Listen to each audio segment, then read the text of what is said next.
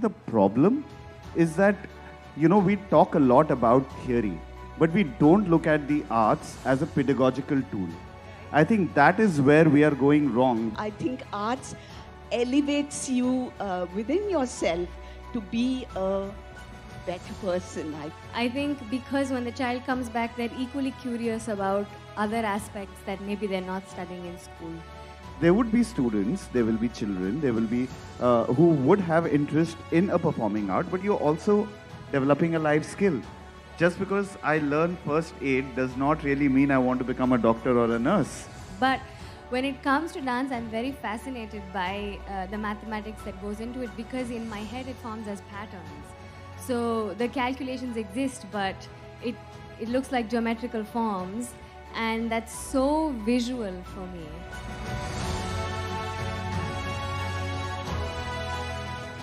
This session ought to have been, there's a rule in when you write. It's the thumb rule, whether you write fiction, non-fiction, or whether you write a picture book or children's books, which is show, don't tell. Now, if we're having a session on the arts and theater and music and visual arts, we ought to be doing these things, right? Or showing these things and not telling. What do you think, Kanak? No, absolutely. I think we should be showing a lot, and it would add a lot of sense to probably next time we'll plan a session of the performing arts as well. What we plan to make this is a conversation between three people. I've known Radhe for a really long time, and I've known Kanak for a really short time. And Radhe and Kanak don't know each other. So this is a great drawing room conversation. And all of you are privy to our conversation, but you are also asked or encouraged to participate in the conversation. So if at any point, we are not going to wait till the end for you to raise your hand and ask a question, please feel free to kind of weigh in or comment or converse with us. Yeah. So Radhe and Kanak, for both of you, I just wanted to kind of brief you on what's happened yesterday and all of today until now is largely the group of people gathered here and the panelists who spoke. We talked and discoursed on several things. One very important thing was, what was the purpose of education? Okay, and of course we got a lot of answers for the purpose of education, and what I took away from it, my reason was the purpose of education was to make a really responsible human being. I would think that was my takeaway. There's all the reading and the writing and the math and the way to be taught and learning and all of that. Now I know about your schooling, and I know about your graduation, that you went to KFI in Rishi Valley, and then you went to Kalakshetra to graduate in Bharatanatyam. And Radhe right now heads or coordinates Isha Samskriti, a school that is so different, that puts arts first.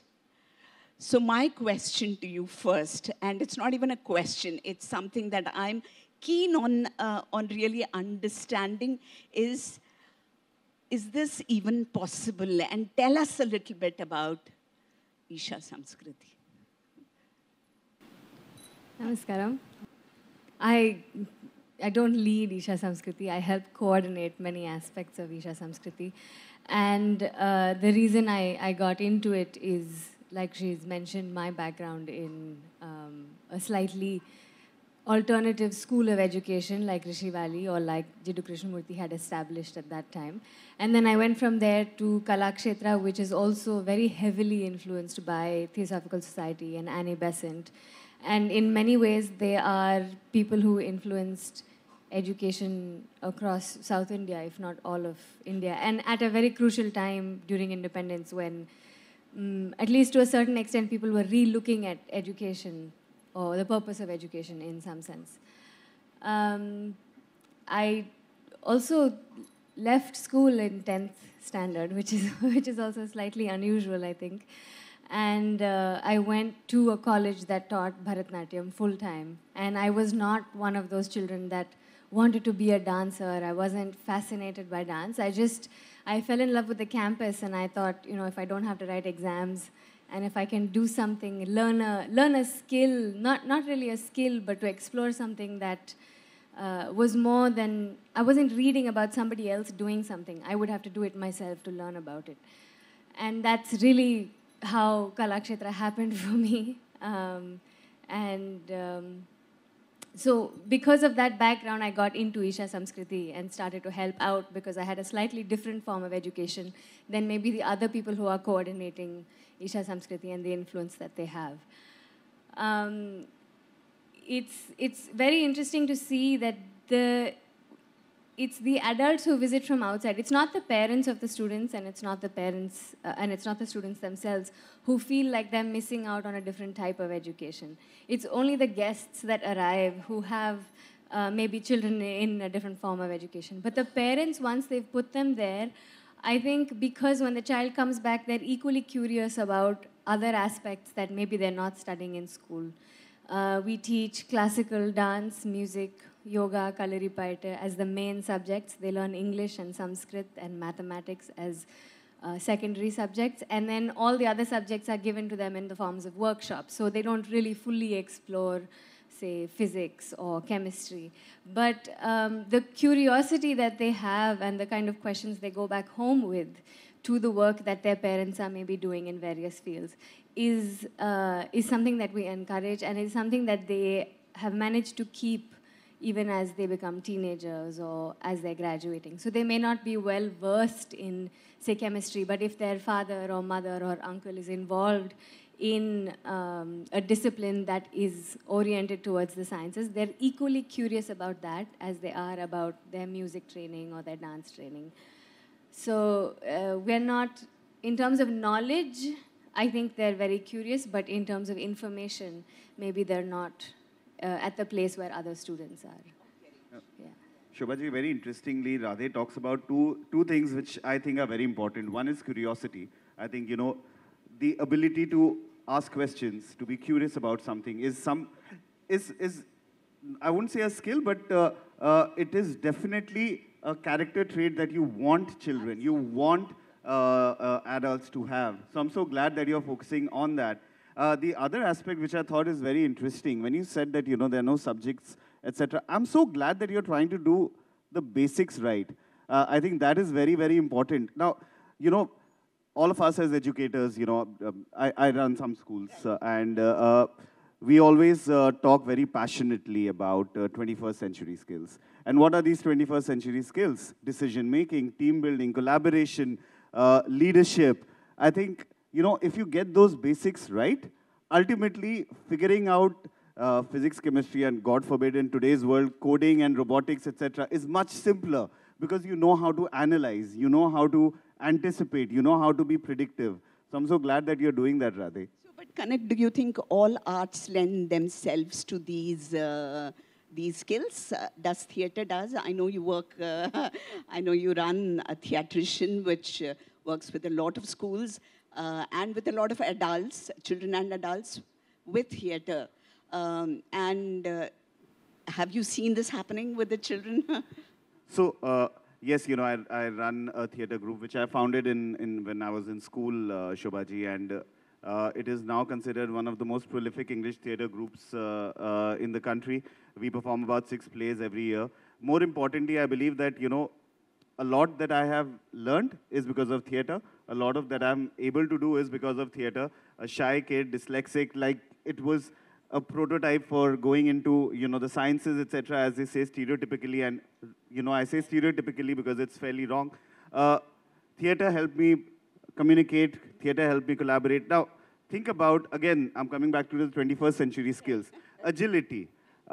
If you're acting on stage and your co-actor forgets a line, I promise you, nothing makes you more agile. Nothing will give you more presence than that.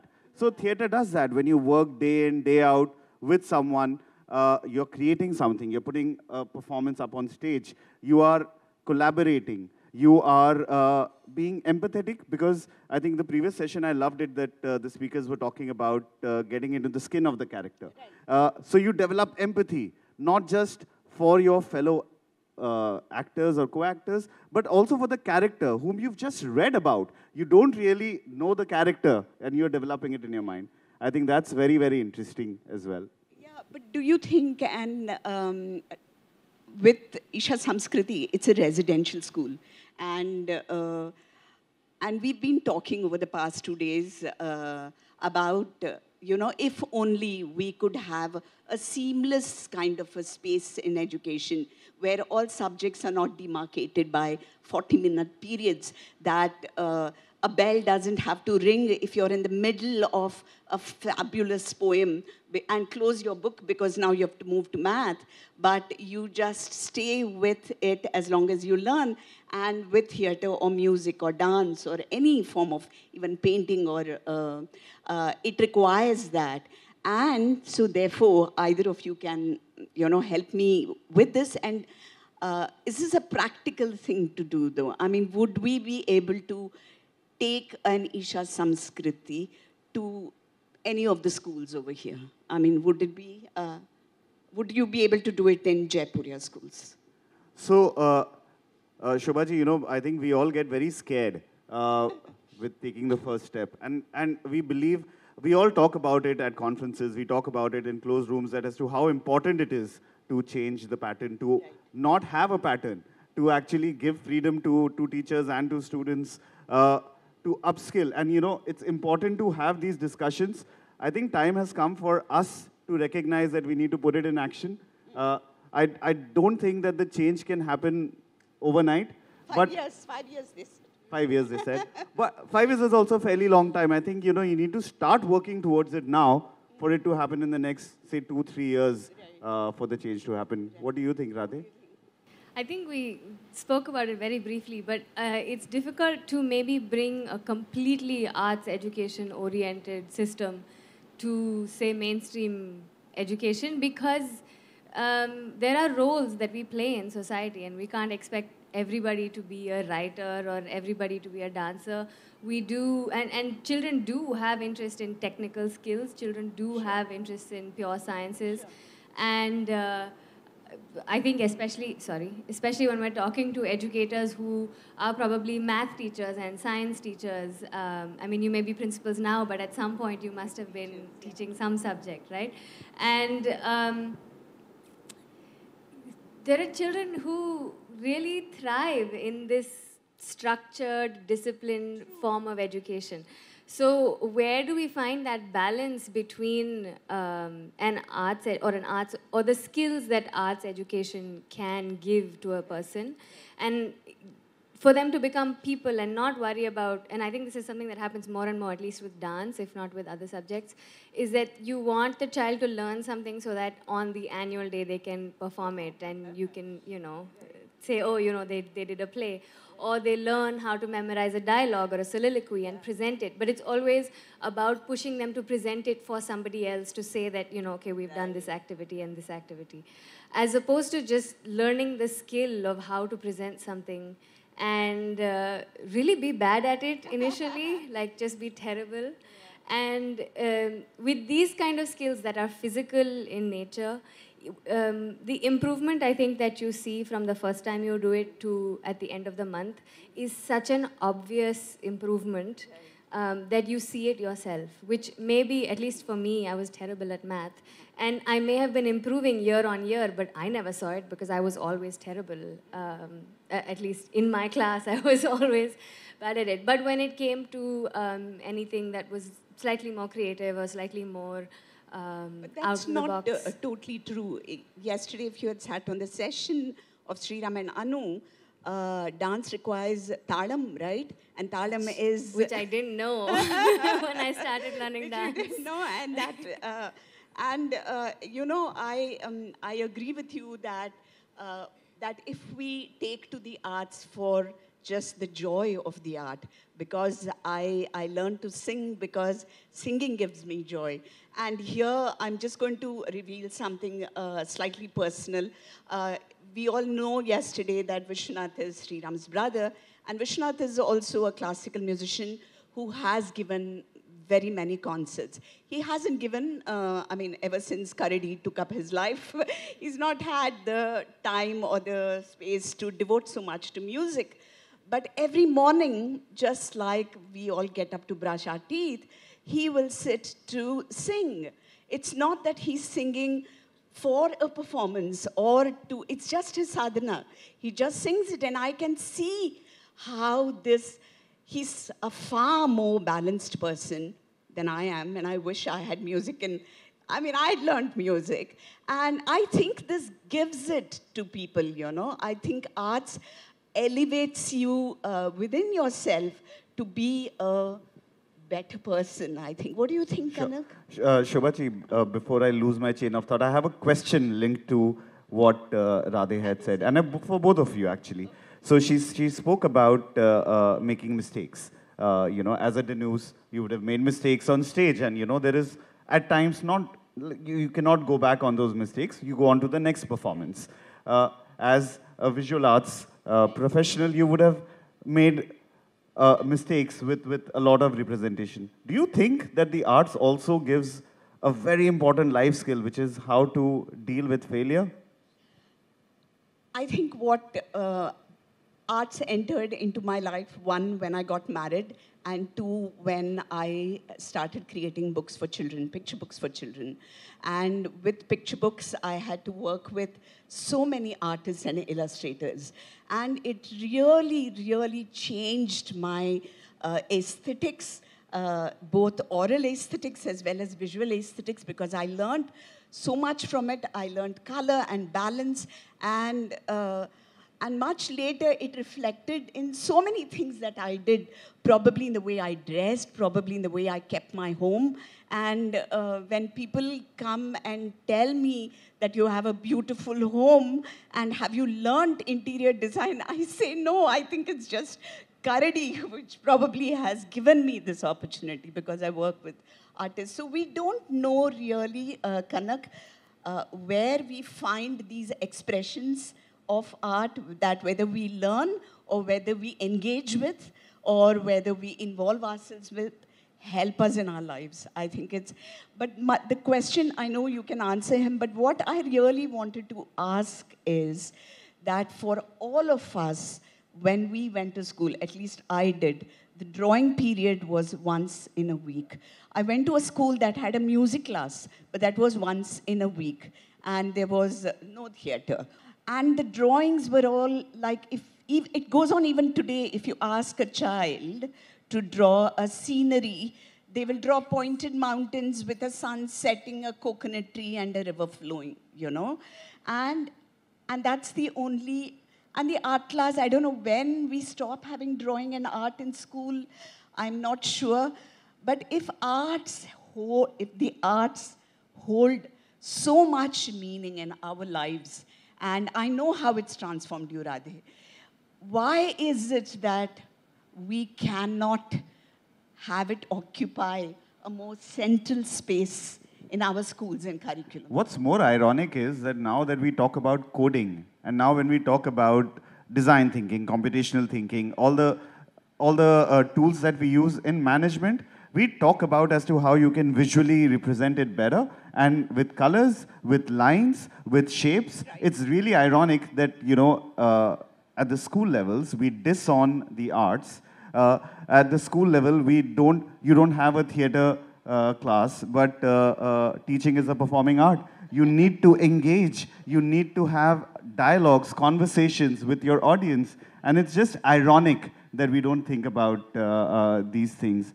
I feel, Shobhaji, the problem is that, we talk a lot about theory, but we don't look at the arts as a pedagogical tool. I think that is where we are going wrong, because we always talk about degrees, we talk about diplomas, we talk about what's happened in the past. With all due respect, every time someone talks to me about theater, the first thing I hear is that in Sood, I know not why I'm so sad. And I'm like, okay, there is theater beyond Shakespeare, and there is a lot of skills that theater brings besides Shakespeare as well. So I think we need to look at it as a pedagogical tool, not just as a theory, not just as history, which is very interesting, but we need to move out of that. Radhe? Kind of little patches from everything that you've said so far. One is I did not know that there was math involved in dance. I would not have jumped into it so willingly. But having said that, I really enjoy math in dance now, which I would never have. I honestly, outside of addition and subtraction, nothing else made sense to me. But when it comes to dance, I'm very fascinated by the mathematics that goes into it, because in my head it forms as patterns. So the calculations exist, but it looks like geometrical forms, and that's so visual for me. And and when you study art, which my school had more than 1 hour of art class a week, but when you study art, they don't tell you about the geometry of, like, where you naturally place things, like if you're doing still life or plant life, because you have to still pass your exam.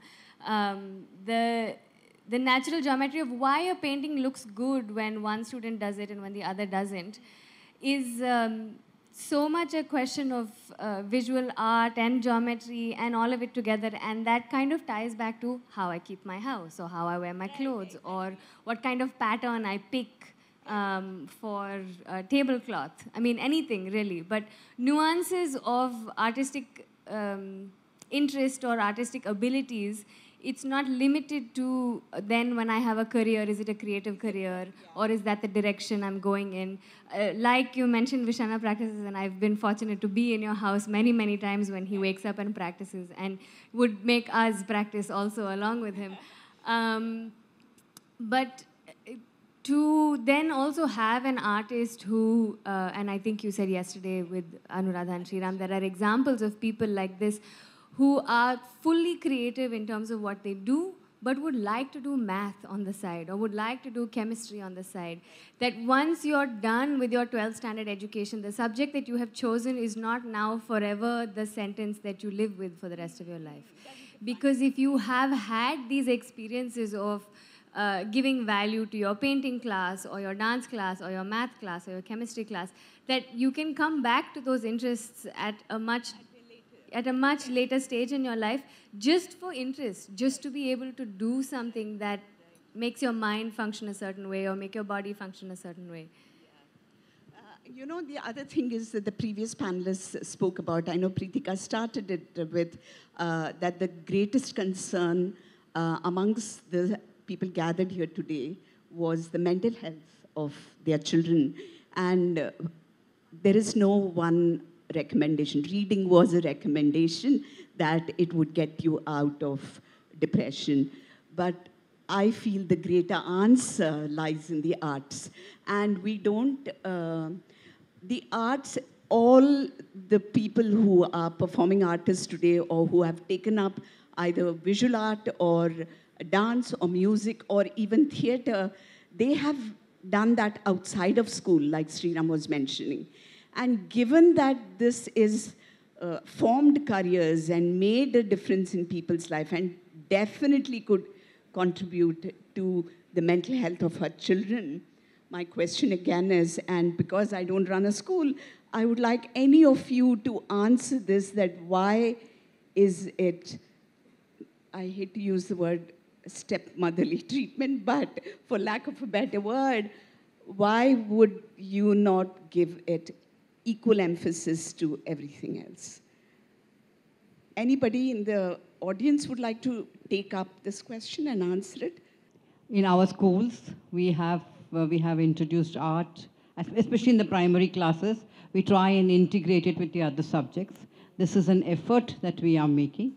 So I will not say we have arrived, but yet the effort is there, the initiative is there, the awareness among the teachers exists, and the attempt to try and integrate is a part of what we are trying to achieve in our schools. Yes, having said that, not everybody is doing it, because I think we are still stuck to the old ways of doing things, and its movement in education is very, very slow. You need to take an entire community of people along with you, the parents, the children, the teachers, the management, and the poor principal is stuck with all these priorities, right? And in the end, after a while, the principal herself is not there in the school. in some cases. So I say that it is not because they don't want it. It is because I think it's a lot of effort to start doing it. Perhaps standalone schools, some of them are, I can remember some of the schools doing it. Yes, in our schools we do try. We have been putting in a lot of conscious effort to integrate. In the primary classes, I can say. Yeah. So, Shobhaji, you'll also need to look at it as a life skill, not just simply as a career option. Just because I think if Radhe is interested in dance, doesn't really mean that, she wants to only be at the news. There would be students, there will be children, there will be who would have interest in a performing art, but you're also developing a life skill. Just because I learn first aid does not really mean I want to become a doctor or a nurse. That's a basic life skill. Just because I want to learn how to drive a car does not necessarily mean that I want to, start my business in Uber, Ola, or do F1 races. It's important for me to understand that performing arts give you a lot of life skills that you can utilize in your area of interest as well. And we need to integrate that into the functioning of our schools. And not just, you said that, there's one art period during the week that we'd have. And you need to integrate a lot of it into the classrooms beyond just doing it as one period. I think this morning I was talking to Professor Balasubramaniam, and we were talking about art integrated learning. And he said the same thing. He said that, he said, remove everything, just bring humor into the classrooms, and everything else is going to fall in place. How do you bring in that humor? Probably performing arts is the answer. But I also am curious as to how much this is, for as long as you're in school, physically children are active, whether you want them to be or not, they're always, kind of on the move. But at some point, at some age, and I don't know if this is when they're 13, 14 and everything is changing, but at some point, the need for physical activity, and I don't just mean sport, but even theater or dance, or just being able to use your body to express something, is something that goes away. And I do think that a lot of mental health issues for younger children tends to be, they have so much energy, but don't have the intention to use it. It's, if you can play, and I do play video games, I have nothing against them, they're a lot of fun. But when you play video games, the joy of it is that you mentally, you get all the excitement of going out and playing a game or being in a certain situation and trying to puzzle through something without the physical exertion of it. So you can do it endlessly because you're sitting in one place. But you also don't physically experience the reward of having accomplish something, whether it's running somewhere or climbing a tree or reading, whatever the activity. Actually, I was going to mention that. In fact, I put it down in my notes that we didn't have any panel that discussed that, actually, the relevance and importance of sport, that being able to physically engage. And that also goes away, only the people who run, win races or go on to make it to higher, while arts also allows you to do that, like dance does. It's a different kind of physical movement and involvement, but because, and I think that maybe mental health problems stem from that as well, that you don't have any place to release that energy or find an outlet for it. Shobhaji, also I think, when you talk about learning theories, you talk about visual, verbal, oral, physical. I think this physical is a very important aspect which sometimes gets negated, which should not be as well. I think that, the learning part will always be taken care of. That's the smaller bit of the puzzle. It's the social skills, the emotional learning that gets compromised a lot. And that's when we need to understand the people that we are working with, the emotions that we are working with. Development of empathy is going to be the cornerstone of everything that we do as a society as we progress. We're talking about raising learners for India 2040. We are essentially talking about a future that clearly has not been imagined yet. It's still in the works. We are talking about companies that have still not been created. We're talking about professions that we do not know of. We really need to focus on skills. We need to focus on decision making. We need to focus on collaboration. We need to focus on empathy. These are the important aspects of it. I have a question for Yes, you. for me. Yeah, yeah. So I was reading a report recently, and the American Center for Education talks about that any child who is exposed to visual arts has 4 times more chances of succeeding in life than a child who does not. Firstly, do you agree with with the kind of statistics that they've put out? And secondly, is there some study, something that we have in India for it as well? I don't know, Kanak. I don't know about this study, and I myself was not exposed to any visual art when I was young. I I was exposed to it or introduced to it much later in my life as an adult, and maybe I'm 4 times as successful as any other adult. I don't know, but I can believe that. I mean, not just with visual arts. I think I would say that with all art. What do you say, Rad? I think, and this is an interesting question, I think, for you and maybe for Vishana, is we talk about arts education because, and I don't want to speak for you, so I talk about arts in education because it has been a big part of my life. And a large part of it was choiceless. And a lot of it, I wasn't really aware that anybody was trying to educate me in the arts. I just would prefer to do this than do that, and I kind of just fell into a certain pattern. It's not that I was exposed to great artists all the time, but I was exposed to people who pay great attention to detail, whether it was writers, whether it was people who made children's books, or people who were involved in architecture or planning an organization or management or whatever it was. It was always about detail oriented. Right. And I think that's something about Indian literature and stories that are so detail oriented, and that's really was why I think I got involved with dance so much, because I was fascinated by the language that went around it. But when I do that, it's my imagination, and there's no pattern for me to follow outside of my class. But when you take a story and you put a picture to it, what is the impact that it has in terms of learning? Because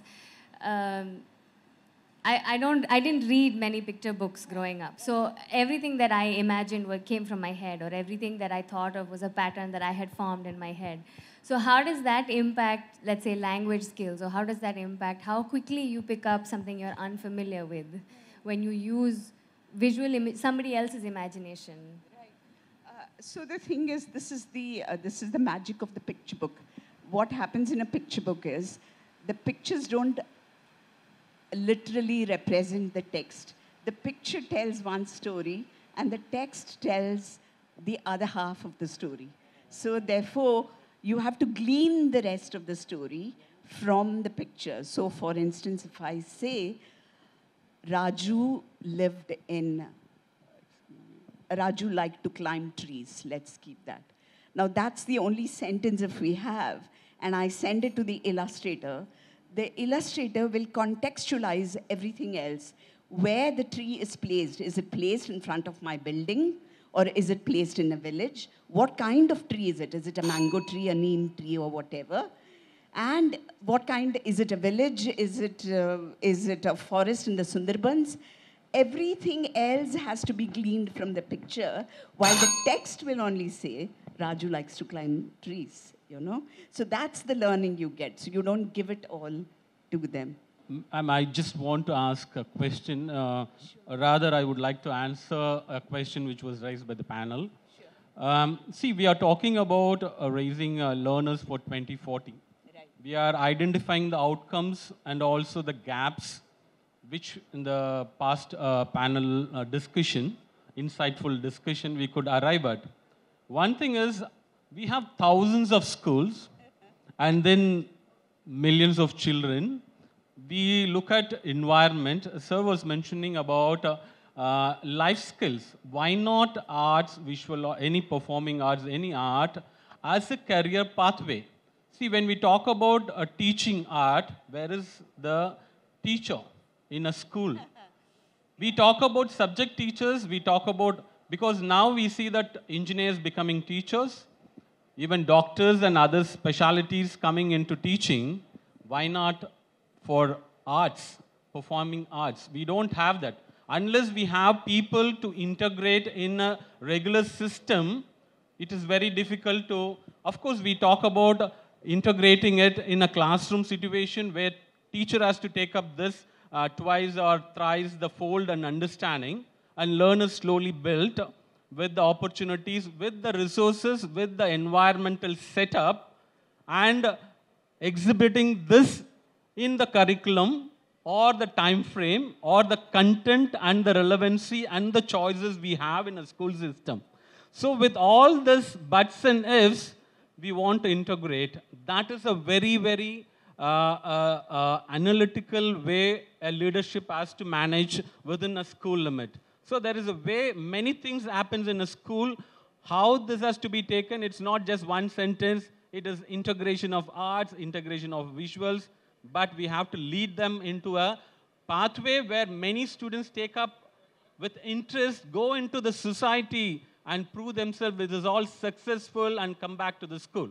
Unless we do this, we should recognize this into a proper streaming of a pathway, educational pathway. Thank you.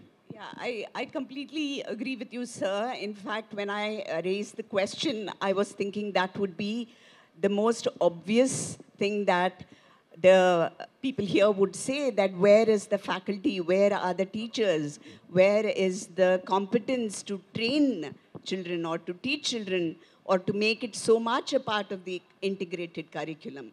But like Kanak says, and you rightly said, that we are also talking about arts as tools of learning, you know, that is probably easier to bring in or integrate into the curriculum than pure arts as performance, dance performance, which you start from, I don't know, 6 years of age until the child is 18, right? So, Shobhaji, it also links back to, sir, I'm glad that you talked about career options, but I think as we progress, as our education system becomes a little more about going back to our roots, we need to understand that, the measurability really needs to come out. We really need to come out of this aspect that there is an outcome-based education always. We always look at the outcome. So I think somewhere we need to integrate it holistically instead of just looking at it from a outcome perspective. That's my only reservation to what you said, sir. I mean, we discussed it briefly, but there are so many different problems to this. So it's not that we're going to have a solution by 2040, but at least if we're thinking in that direction, the children who are influenced by that, maybe only when they become teachers or they're old enough to come back into school systems, will we have a more convincing arts education program that is integrated with the rest of the school as opposed to extracurricular activity. But what I was just going to say is that we don't have the pedagogy for it, and we've talked about this, is that each person's style of art is different. What I think is appropriate to teach is different from what she thinks is appropriate. The right way to teach it is different from the way she thinks it's different. And each student requires a different type of attention. You can't teach a student who's at this level something that you teach a student at this level, and they're not all going at the same age or the same pace. So it's something that we're not going to have solutions for overnight, but if we're all working towards it in that direction, then it'll happen slowly. I had a question, but I think, Radhe, you sort of answered it. I was able to resonate very well with almost everything that you spoke about and all of you spoke of. But, my question was, teaching pure arts as performing arts is something else from arts integration, right? You spoke of the lack of, or there's a lacuna when it comes to arts integration. How do I use this as a tool of learning as different from becoming a Bharatanatyam dancer myself? So maybe there is lack of expertise, that's one. And people who are talking about it today in many areas, I have some principals here who are trying or who are making an effort to bring in arts in a bigger way into the curriculum. But is this being restricted to the niche and the elitist? I mean, we have 80% of India studying in government schools. So how are we going to take the conversation there?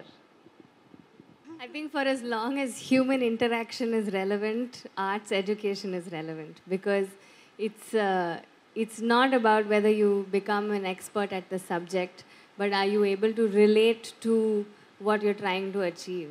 And for as long as us trying to form a bond or trying to break that bond is something that we experience as human beings. Arts education is something that will give them a way to express that, or a way to understand it without having to go through it themselves. Right. If there are no other questions, thank you all very much. Thanks, Kanak. Thank you, Radhe.